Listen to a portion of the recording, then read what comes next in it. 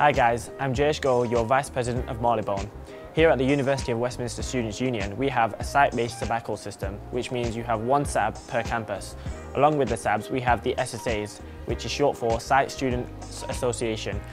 These are highly motivated and dedicated students, such as yourselves, helping the sabbaticals on things such as events, event planning, research, welfare of the students, and any sort of student-led activities. Some of the examples from last year include the Science Festival, the fashion show, the culture festival that we had at Regents. So these are some of the ideas that they happened last year.